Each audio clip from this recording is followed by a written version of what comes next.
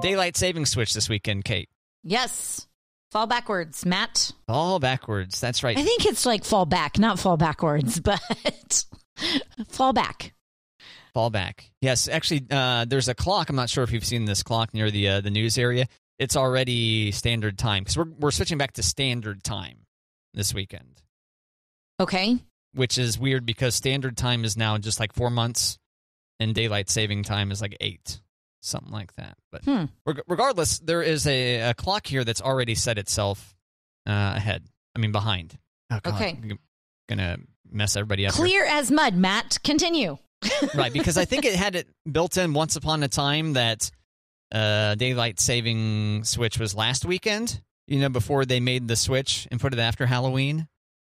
And so every year at this time, this clock changes itself. So...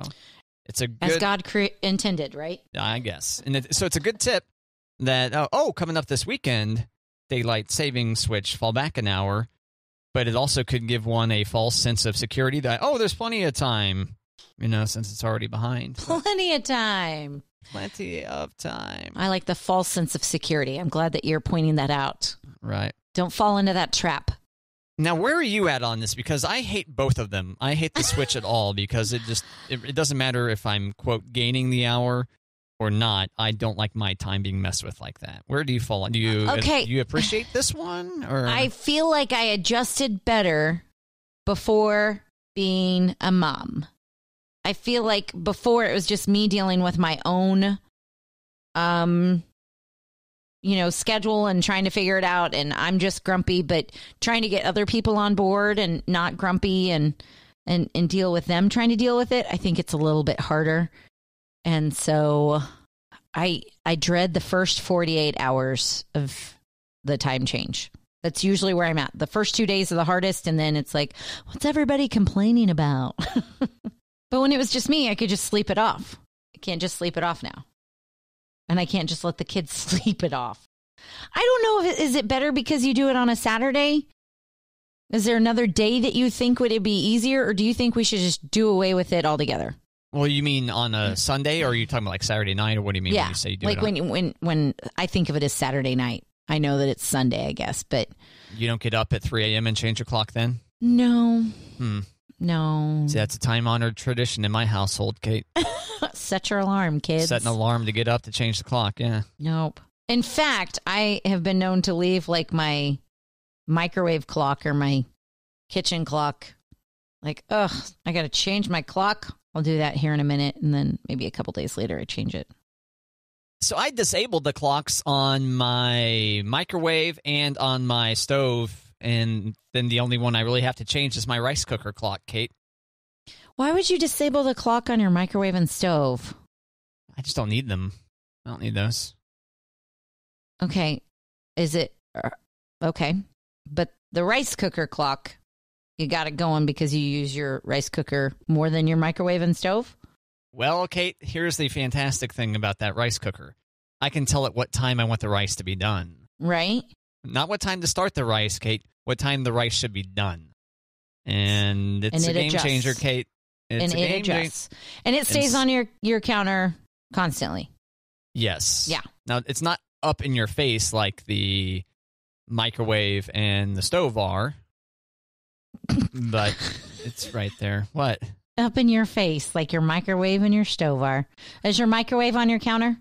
Well, you've got to look over the top of the rice cooker. You know what I mean? Because the rice cooker is at like countertop. Okay. But the time display is on top of the rice cooker, and it's not illuminated like what would be illuminated. Do you just on not the other ones. Need to know what time it is when you're in your kitchen? I've got my watch. Okay. Maybe that's why. Okay. I don't know. Okay.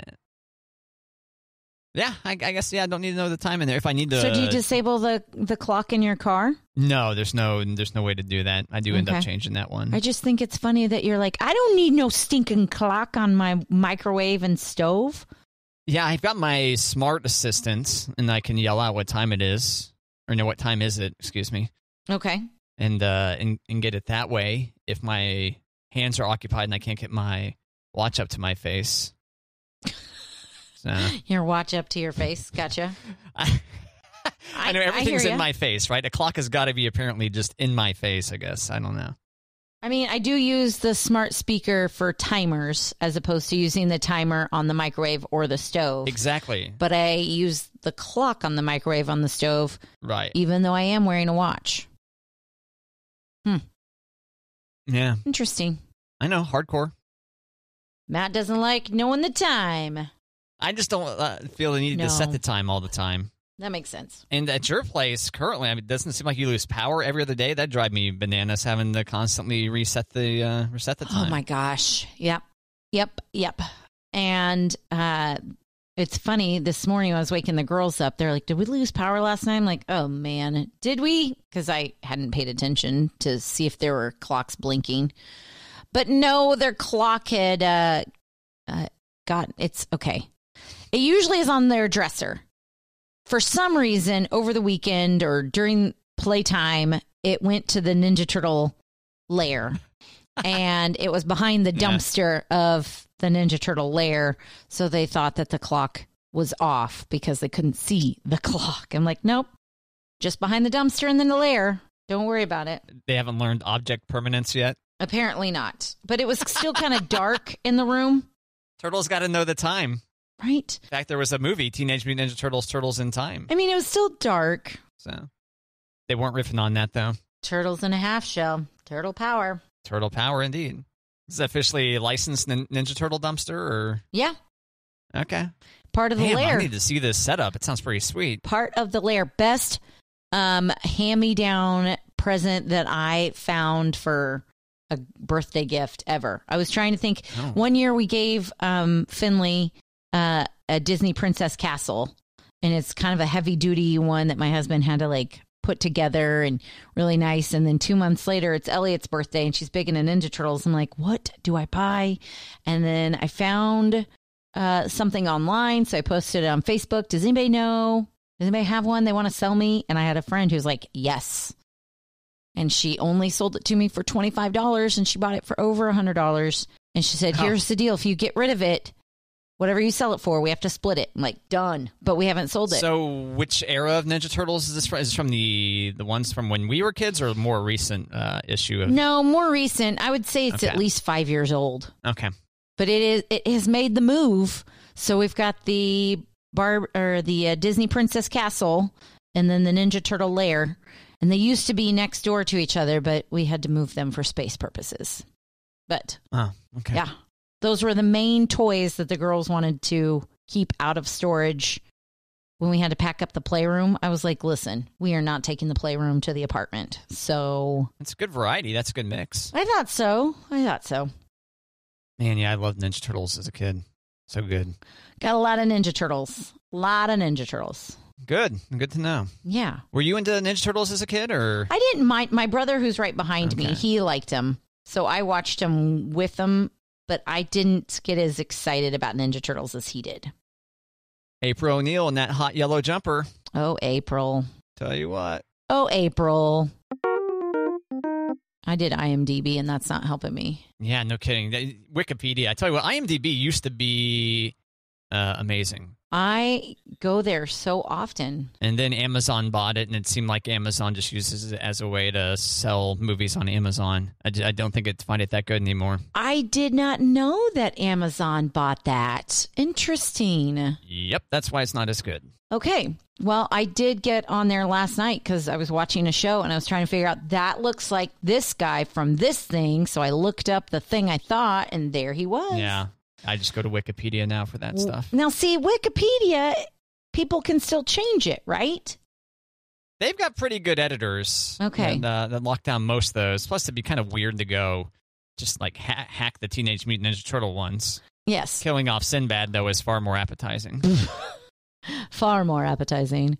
Well, they lock down certain public figures. I don't need to go into explicit detail on who. Okay. Where they were constantly changing the person's photo to an obscene image. Oh. You know? I'll let you use your imagination on what that might be. Okay. A political figure? And I'm sorry, I didn't hear that part. Anyway.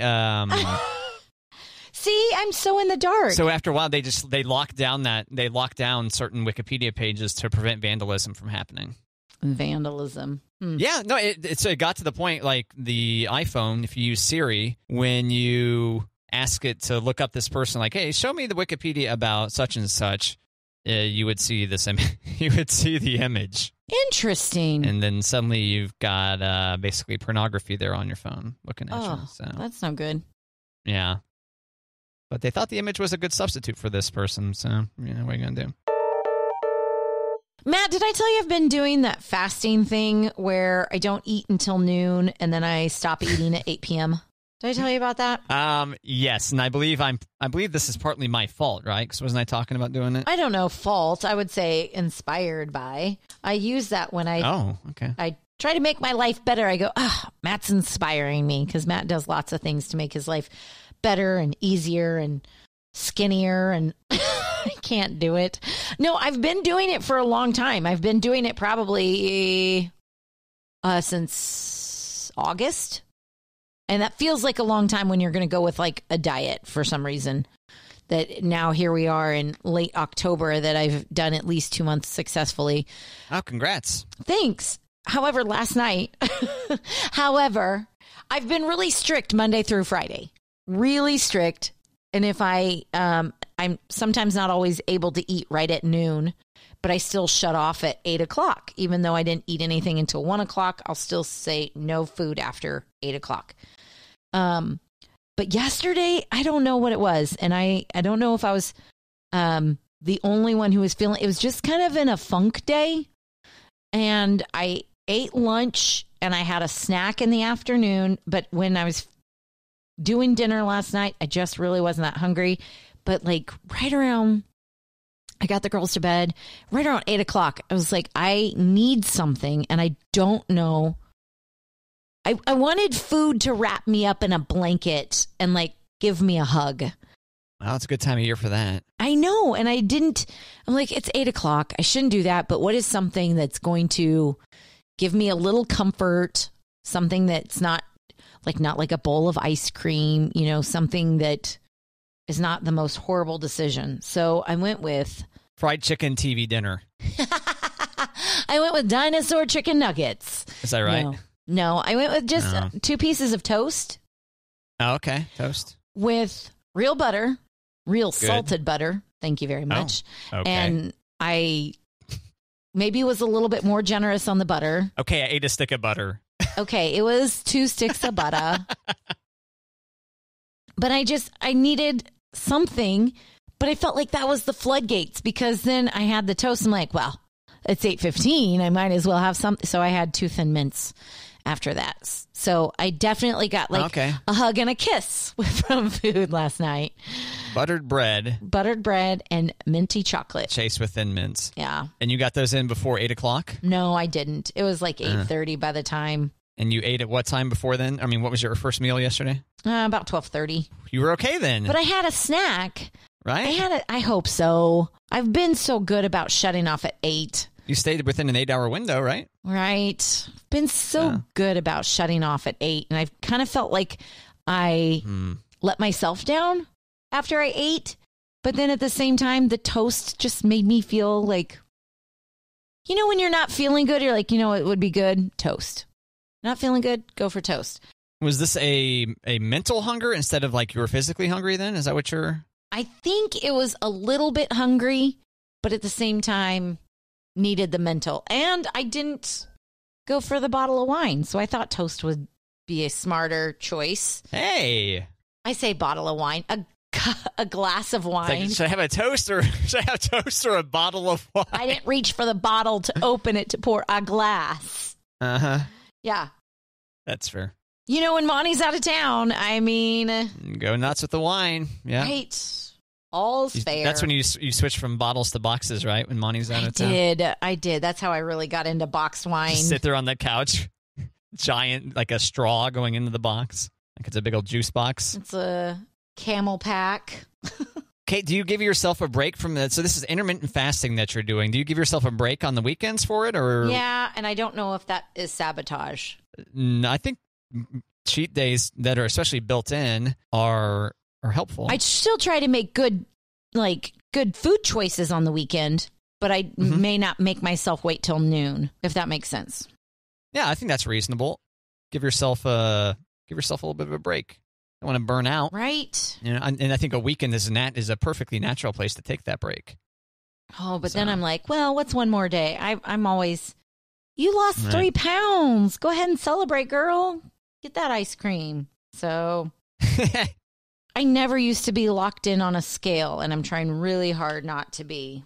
But it feels like I am doing lots of things, Matt, and I'm not seeing lots of results like I used to.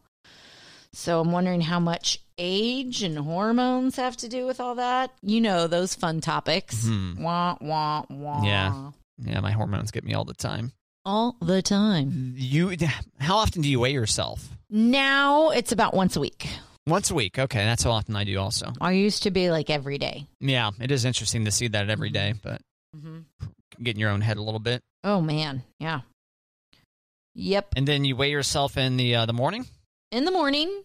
Okay, I think that makes sense too. After I pee. Good to know. In my birthday suit.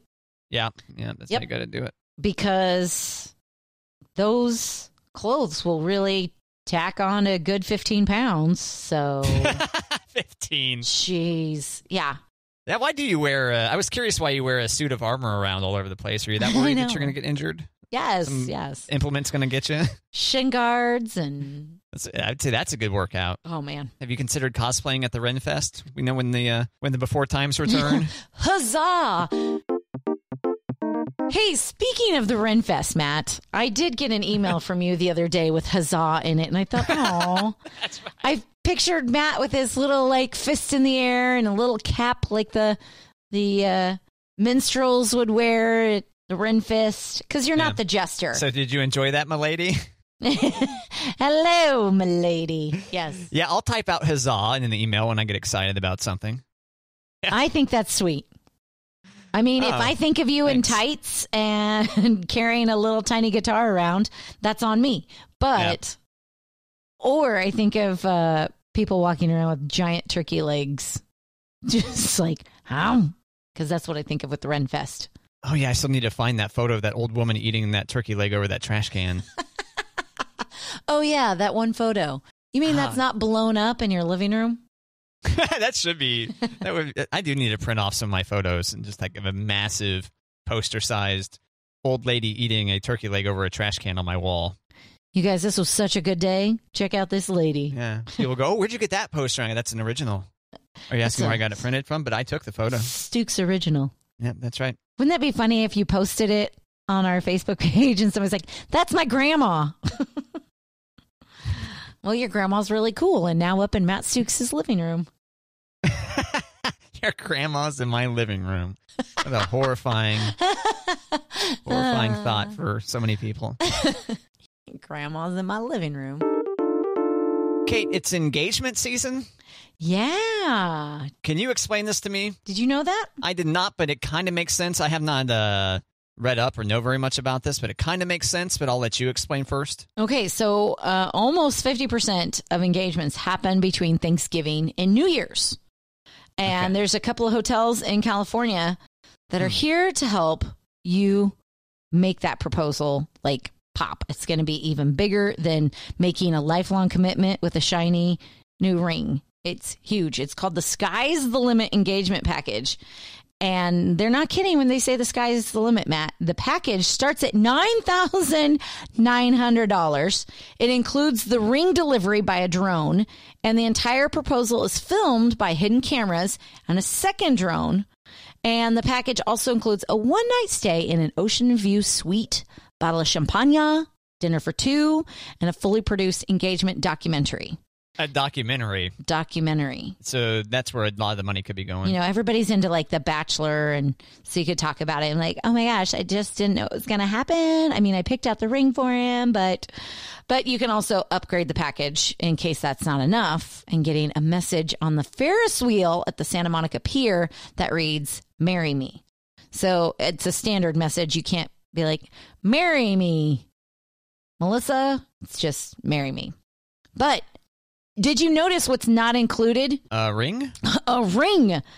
$9,900 engagement package, and the ring is not part of it. I mean, you might want to pay an additional 10 grand on just the ring, you know? True story. True story. But I will say, I did not realize that so many engagements happen between Thanksgiving and New Year's. And we apparently missed the mark by like 2 weeks. We got engaged in November, but not after Thanksgiving. Right. So that's what throws me. So I saw it's like engagement season, and I figured that meant right now, but this is saying specifically between Thanksgiving and New Year's, which throws out, that kind of destroys my theory. Okay. What's your theory, Matt? Well, isn't Thanksgiving the biggest like family, like extended family holiday? Isn't it more so than Christmas? It is in my family, so that must be true for everybody else, right? Yeah, absolutely. I think that's how that works, yes. That's legit, yeah. So I thought that maybe like right now we were in engagement season. Even though maybe we are, maybe we're just at the very beginning of it, but if 50% are basically after Thanksgiving and before the end of the year, it throws in my theory that you get engaged now, that way show us the ring, would be happening at Thanksgiving. Now, see, I thought it was going to be Christmas to Valentine's. I thought that's a good window because then you've got Christmas, you've got New Year's, and then you also like cap it off with Valentine's. But I got engaged, like you said, like 2 weeks before Thanksgiving. So when we were around everybody at Thanksgiving, I was like, bam, check this out. Yeah. See, I would think as someone who's never considered getting married, Never? I would think... Different subject. Go ahead. Yeah. I would think, okay, yes, I better go ahead and do this now because in the other room at Thanksgiving, there's going to be the conversations happening. Has he popped the question yet? That kind of stuff. Oh, so you would protect your fiancée by giving her the actual story to talk about, as opposed to making her feel really bad about herself around her family. Like, that's the kind of gentleman I would be, yes. That's nice. If I were to be such a gentle person. That's nice. See, we met in November, got engaged in November, and then got married in November. What kind of spread was this? Met in 06, engaged 07, married 08, baby 09. Woo! Oh my God, Kate. Yeah. And then not divorced yet. Nope. And living in an apartment and building a house. Still got it, baby. Still got it. I was going to say you actually failed to maintain the appropriate pacing. We did. It's like we did, and that's okay. You're supposed to have the kid and then a year later be divorced based on the time frame there. Oh, I thought you meant like another kid and another kid and another kid. No. Nope. Checking boxes. Checking boxes, yeah. Yeah. Date, engaged, married, kid, divorced. But congratulations on. Thank you. In 2008, we had 8 family weddings between my family, like my mom's side and my dad's side. And because I was the last one to get engaged, November was the first month that was open in 2008. And it made sense that we did November. So we got married the weekend before Thanksgiving, so that everybody would be in town for the wedding and just stay in town for Thanksgiving. It was fantastic. Yeah, that makes total sense. Yes. It did. At first, I wanted Thanksgiving weekend, Matt, because everybody would be in town for Thanksgiving. And thankfully, the day at the church was not available, which made great sense because I got married and then had Thanksgiving, which meant I don't have to fit into a dress. I can eat mashed potatoes and gravy. And if I had to fit into a dress 2 days later, I don't know if I would have had a very filling Thanksgiving like I normally do. Oh, yeah, that's good to know. Yeah, so good tip. Yeah, it worked out. However, we did go to Mexico like 4 days after Thanksgiving, so I mean, it was a little bit bigger on the beach then. Yeah. But I didn't know anybody. It was fine. I didn't What's care. the point of your honeymoon if strangers can't appreciate your hot body, Wow, she looks like she had a lot of mashed potatoes a couple of days ago. Right. But then that you're being compared to everyone else's mashed potato body, right? Right. And there were some old mashed potato bodies, so I looked real good. I look better than the old people? I did. Oh, well, how nice. But it was goals because I was like, I want to live like those people, that they can go to Mexico after Thanksgiving every year. And be old. Yeah. Fingers crossed. God willing, the creek don't rise. All that stuff. Fingers crossed. What?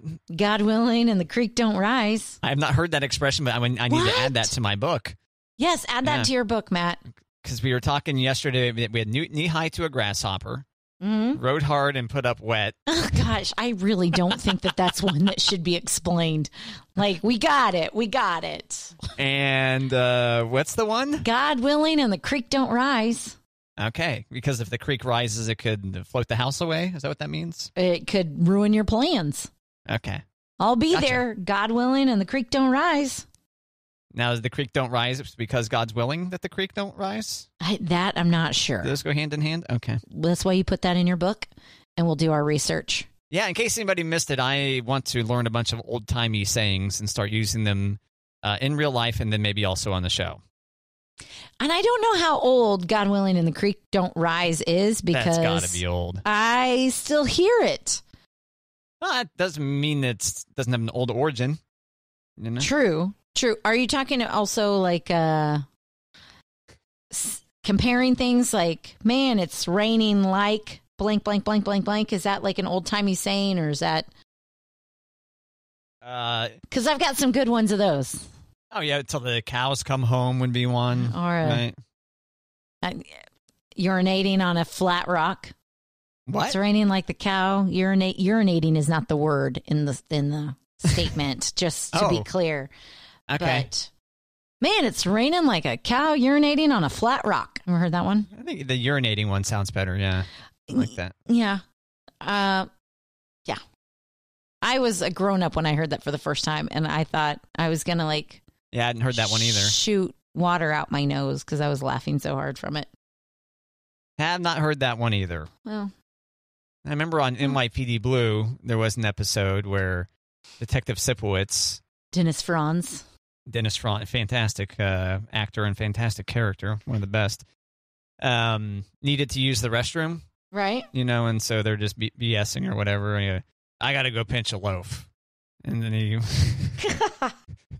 walked away, and I had not heard that expression.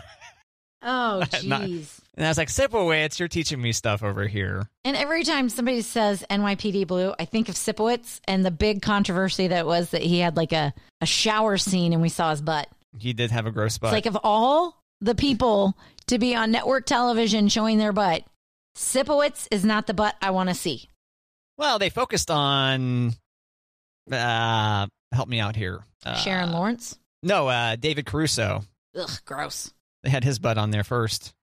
Oh, he had a butt scene too? They took a long time before they got to Sipowitz's. I think they were just like, fine, I guess we'll go ahead and show Sipowicz. Wasn't Jimmy Smits on there? I mean, let's see his booty. Why do we have to see Caruso and Sipowicz? Ugh. We may have seen Jimmy Smits' rear end. This may have been on there. All right. Let me see. Wikipedia, Jimmy Smits, NYPD Smits' booty. butt appear on NYPD Blue. His butt that gets buried on. Yeah, Smits looking. It is my butt. Yeah, he didn't have a stunt butt. So yeah, there you go. Jimmy Smits. Okay. Now, unfortunately, Janet Jackson. Remember the Janet Jackson incident at Super Bowl? Nipplegate. It's wasn't that unfair? That removed all the butts from future episodes of NYPD Blue. It ruined NYPD Blue. As it should. What? As it should. Okay. If they're not going to make a big deal about Jimmy Smits or Dennis Franz's patoot, but Janet Jackson, that was ridiculous. It was a little bit overblown, yeah. Oh, terribly unfair. But as a result, yeah, we never got to see Ricky Schroeder's rear end, probably. That's probably okay. Or Silver Spoons. Mark Paul Gosselaar was on that show. No, he wasn't. Was he? Yes, he was in the last couple seasons. I didn't watch that show. That's what I think of. Oh, NYPD Blue is a great show. Man. And then, yeah, so many great Sipowicz lines. Lots of which I can't say on the radio. I was going to say, I'm surprised you went with the one that you did go with. Pinching a loaf? Yes. Because there's no other options, or what? Or that one was too intense? No, I'm surprised that that's what you went with. And why? Like, that's probably one that I would have been, like, off the microphone telling you about. I'm surprised you went with it. I went with urinating on a flat rock. And urinating is not the right word, but pinching a loaf, I'm surprised you went with that one. You could say pinch a loaf, and someone might not know what you're talking about, though. Right, but everybody who does know what you're talking about goes, oh. Well, you're the one that brought it back up. I just said I was surprised you said it. when you're going to make the reference to a lot of them I can't say on the air. I'm like, well, you said that one, so why not? Well, that one, like, doesn't have a word in it that is explicitly listed by the FCC, you know? True. So. I get you. Kate, I've talked to you about my Apple Watch / fitness band type stuff, right? Yes. I'm no longer wearing the Garmin one to monitor my sleep. I've gotten over sleep monitoring. I feel pretty good about the sleep right now, and I got sick of putting it on each night. And I started getting too many comments like, why are you wearing 2 fitness trackers? And I just didn't want to explain myself anymore. Did you not go with Flava Flav? No? I did not. Okay. No. Just throwing that out there. So I mentioned this because today, the first thing I do when I get up is typically I put my watch on. I need to make sure I get credit for every little movement after I wake up, you know? Right. And then the second thing is I walk into the kitchen and start my electric kettle to get my tea going, you know? Mm-hmm.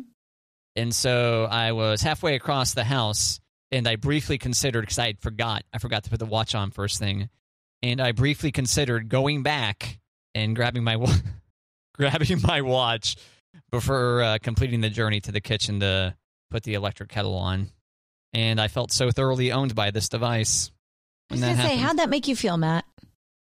Yeah, I felt possessed by this device. Mm-hmm. Mm-hmm. A slave to it. Well, and it also may just be an indicator that it's like maybe you should just work out so much more that like 30 seconds of stepping isn't all that valuable to you. I understand, though, because if I have to plug my watch in and then I lose steps, I'm like, oh, man. Like there are times that I bring my charger in the car with me if I know I'm going to be running errands, that I can charge my watch while I'm driving because I'm not going to miss any steps while I'm driving, but don't want to plug it in next to me while I'm, working because I might have to go to the next room for something and unplug the watch, put it back on, come back. Got to get steps. I know a lot of people will, in the grocery store, push the cart with one arm and then swing their other arm to make sure they get all those steps counted too. I'm not sure if you've seen this maneuver. I have not seen that maneuver. Okay. Yeah, that's a tip also. Because if your hands are resting on the cart, it's not going to jostle as much. No kidding. You may not count your steps. Yeah, it depends on your tracker. Which one do you have again? I have a Fitbit Charge 3. How often do you have to charge that? Like every 4 days. Or 5 days. Gotcha. Maybe. But I always think about that, like on the days where I'm going to Sam's, I'm like, I'm going to get some good steps today. And it's never as many as I think. But if I am pushing the cart, that would make sense. Well, yeah, maybe next time give it a test and see. Yeah. I wonder about pulling the cart. Do you ever pull the cart? You probably don't. I have to pull the cart sometimes because I have a helper pushing the cart or I've got people in the cart so sometimes I will pull the cart. By the front of the cart or, okay. Yeah, I've done that before if I need to get into an area where there's other people or something. I'm sure I've done that before, but not on any regular basis. I used to let the girls push the cart a whole lot more, but since current times, I don't like to have them at the store if I can, but it's just more like high anxiety in general. I'm like, I have to push the cart. Just either get in or walk behind me or just come on, we got to go. Right. We know the real workout would be if you would just give your kid a piggyback ride the entire time that you're pushing the cart, but you wouldn't get credit for that. Your device would not give you credit for that, so it doesn't count as actual physical exercise and does not make you any stronger if the thing doesn't log it. Doesn't get you any fireworks when you reach your step goal. Nope.